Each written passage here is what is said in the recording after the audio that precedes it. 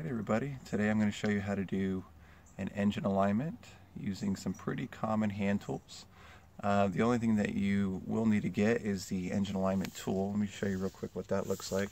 If you remember my prior videos, it's kind of what the end of it looks like. I got some grease on there. It's a pretty long little tool. I'm going to set it down here so you can see on these rams here. Mine's kind of rusted a little bit, but pretty long tool. You can get it pretty cheap on Amazon, eBay, you know, common places here. But the reason we're going to do an engine alignment on this one today is because the stern drive, when we went to pull it off, was pretty tough getting it out. And you can tell, you know, if it's the adhesive holding it or if it's the engine coupler. So in our case, the engine coupler sits behind the gimbal bearing, and if it runs out of alignment, then obviously it's going to be hard getting your stern drive out. So in theory, you know, if your engine is aligned perfectly, which in some cases it is, some cases it's not, you know, it should just come right out. But in our situation, it was tough getting out. And real quick here, I'm going to take the engine alignment tool. We're going to slide it in through the gimbal bearing. And I did put a little bit of grease on there to kind of make it easy, but all right, did you see how hard I had to press on that to get that in there? And you got to hear that machining noise. That is way too tight. Check this out. And keep in mind, I got a little bit of grease on here too. See how hard that is to turn? No wonder, right? Getting that stern drive out was so tough. Well, there you go. So, I've recently put in a new deck in here and redid the engine mounts and everything. So as you can imagine, we probably have had some settling of that wood that was inside the fiberglass. So naturally, we're probably out of alignment as a result of everything kind of settling down. So we'll jump inside the boat here real quick and kind of show you an easy way to get this thing back into alignment. You definitely will need a second person, and I'll tell you why. Because, you know, you're in the boat, right, and you're adjusting the engine mounts. You need someone on the fly to tell you, yes, the alignment is better, or no, the alignment is not better. Because if you're having to jump in and out of the boat, you're going to be here all day, and you're never going to get that sweet spot, guaranteed. So whatever you got to do, find a second person, sit them on a bucket or, you know, a seat or something, and have them run this. And then when this thing gets like zero resistance on it, you're good to go. But that's what I'm going to do. I'm going to go inside the boat real quick and show you a little bit in there. Okay, so now we're inside the actual boat itself. You'll see I have a few marine grade plywood spacers on mine right here. That's just because when I rebuilt my transom, I actually made it roughly the thickness thicker here. So as a result, I had to increase this angle. But yeah, my transom is super duper thick. If you got some curiosity behind my transom video, go check that out. It's pretty awesome. Yeah, but like I said, this is really good plywood. This is not your run-of-the-mill Home Depot, Lowe's, you know, Ace Hardware type plywood. This is very expensive stuff, and it's been impregnated with the resin as well. So it's over the past year, as you looked, I mean, it's been handling it pretty well. But anyway, that aside, let's get back to what we're here to do, is the engine alignment. Now yours in general should look just like mine here. Minus the marine grade plywood seats that are sitting on that here. What you want to do is go ahead and loosen this nut right here. Okay, so you'll use your crescent wrench, and on the top nut, you want to loosen the top nut. It's just kind of to keep everything in place.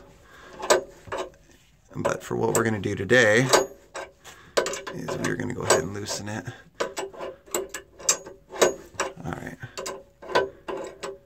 Now, how much you loosen it, it's kind of up to you.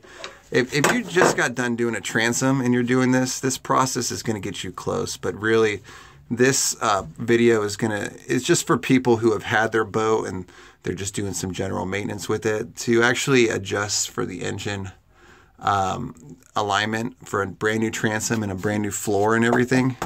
That's a whole different process. I mean, this is kind of close, but I would definitely need to do a new video for that. But if you're curious about that, leave some comments in the comments field. Let me know that's something you guys want to see, and then, you know, maybe I'll do one. But this is just going to be for your general purpose, you know, yearly engine alignments that most people need to do.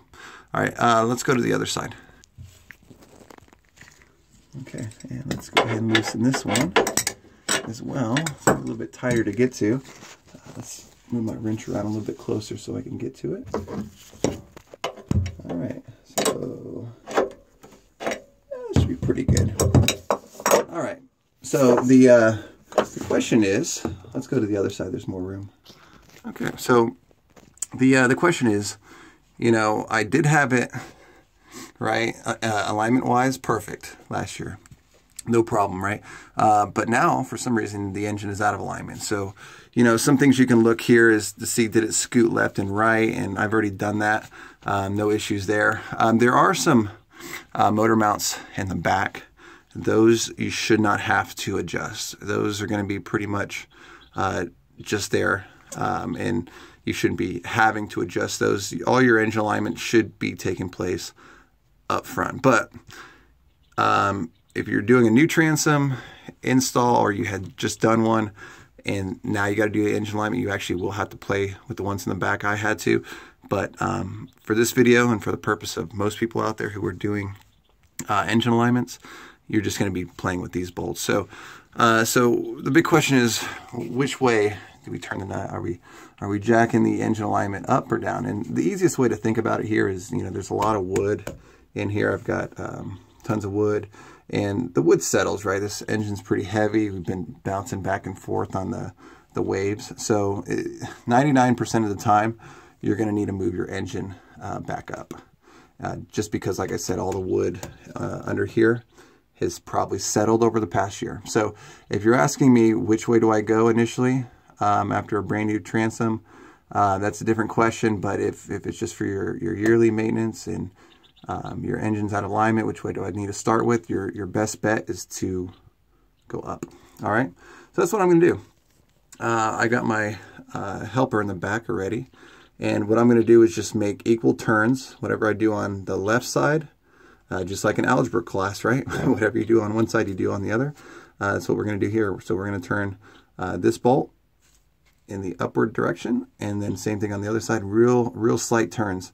And my partner in the back will tell me it's getting harder to turn or it's easier to turn. And it's very important too that the person in the back gets a good idea or a good feel for what it feels like to turn the engine alignment tool multiple times ahead of time. So, because as you start turning this, it may be like, did it get easier? Did it get better?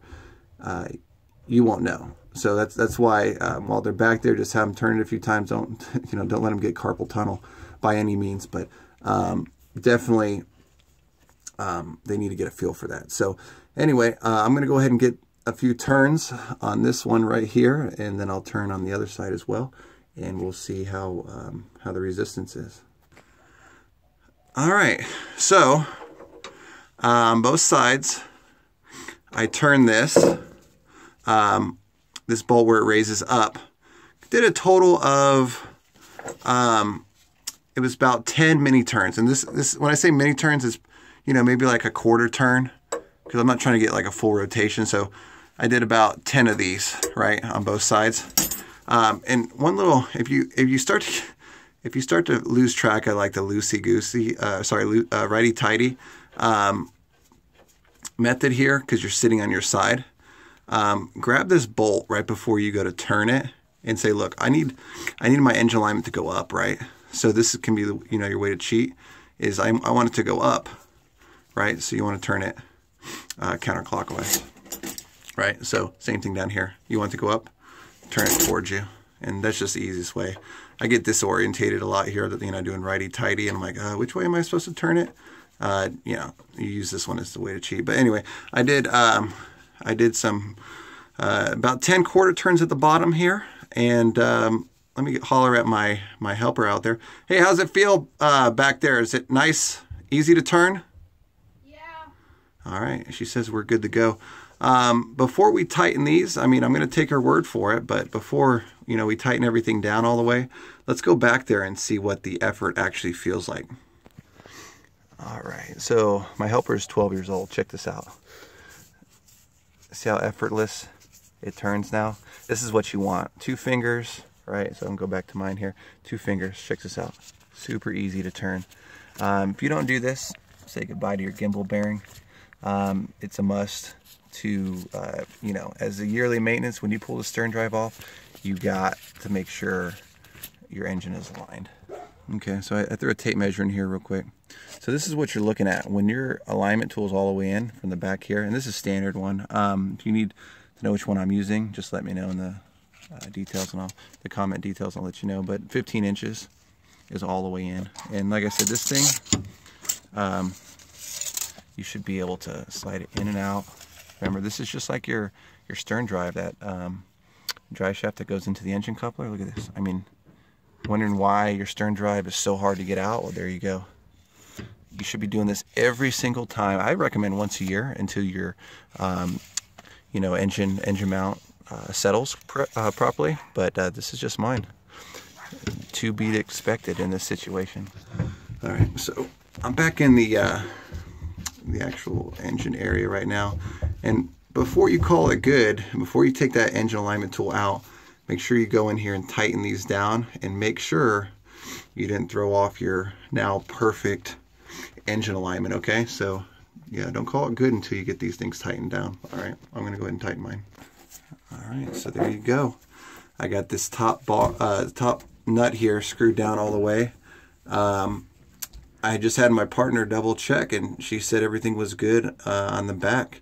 That was how you adjust the engine alignment. Like I said, there are some bolts in the back. You should not have to touch those.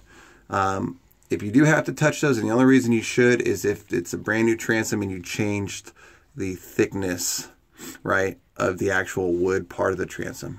If you change that, congratulations. Now you're going to have to play with those bolts back there. So let's just say you kept everything pretty well stock. You know, that's how you do it. Just these 2 bolts. When I say 2 bolts, it's this one and the one on the other side to adjust it. And that's really all you have to do. My engine alignment now is perfect. So remember, you got that stern drive off. You need to be doing this process. If you don't, you know, shame on you. You will trash your gimbal bearing, guaranteed, at the very least. Once your gimbal bearing goes, if you keep riding it, then you'll trash your engine coupler, and you'll have some real huge problems at that point. Probably wear out the U-joints in your upper unit as well. So do yourself a favor. If you found this video, make sure you spend the time and get it adjusted. Hope you liked the video. Take it easy, everybody.